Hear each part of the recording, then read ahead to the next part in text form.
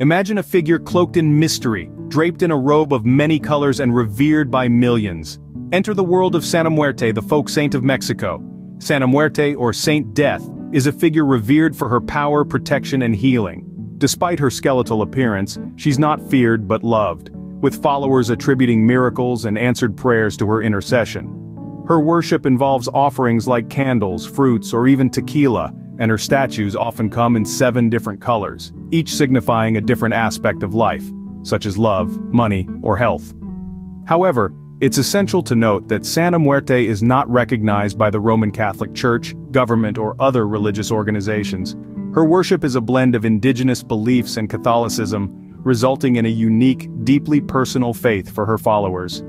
In the end, Santa Muerte remains a fascinating testament to the diversity and complexity of human belief systems. She's a figure of comfort and solace to many, a beacon in the dark, a saint of last resorts.